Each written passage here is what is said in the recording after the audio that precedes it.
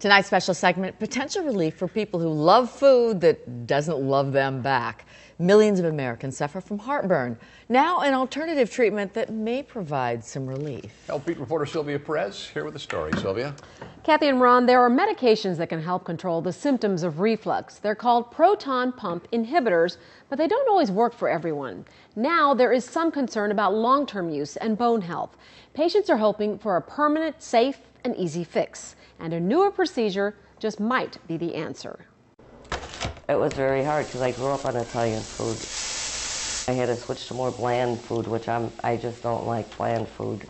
Elvira Cairo's story is a familiar one. Her heartburn started out as a nuisance and then got so bad it was ruining her life. Sometimes I bent over with the pain. It was horrible. I had it really bad. She had more than a routine case of GERD, also known as gastroesophageal reflux disease. It is caused when the valve between the esophagus and the stomach isn't working right, allowing acid to flow upward, causing heartburn and indigestion. Over time, Cairo needed more and more medication. So when doctors at West Suburban Medical Center in Oak Park suggested an alternative approach to fix the underlying problem, she was game. You don't burn any bridges with this operation. There's no incisions. There's very little recovery time. People don't feel a lot of pain. The surgery is called Transoral Incisionless Fundoplication, or TIF. With specialized equipment, surgeons go through the mouth and down to the esophagus and stomach to reshape the weak valve using existing tissue. The surgery uses a device called the Esophyx. It is based on the gold standard in reflux surgery called Fundoplication, which has proven to be very successful over the years. Proponents of this endoscopic technique say there is no visible scarring and it carries less risk of infection or discomfort and a quicker recovery. For younger patients who don't want to be on medication the rest of their life, it's appealing. It creates a permanent valve, a permanent change, and it doesn't go away. There have been similar promises before about long-term fixes with other minimally invasive methods, but most don't work.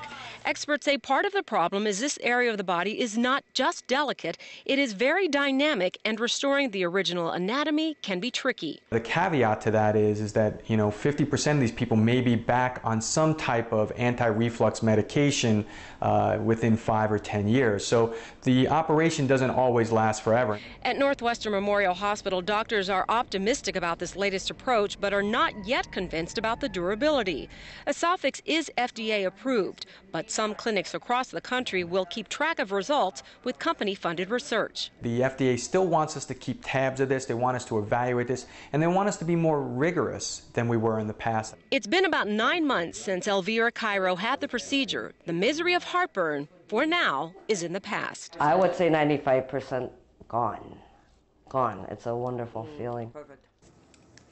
Now, this procedure has been around for several years and more hospitals are now offering it. Still, some doctors say it's going to take time before they know if it lasts as long as the gold standard surgery. According to the manufacturer of Esophyx, most insurance companies will cover this cost. And then a reminder from the experts, the first step in controlling GERD should be lifestyle modifications, such as losing weight, propping up your mattress at night if you're having issues, keeping a food diary, eating some of the right foods. And we were just talking about this right before we came back out on camera, and all of that Jerry can and make his a difference, food diary. Jerry. Yeah. It might help, Jerry. Yeah, thanks.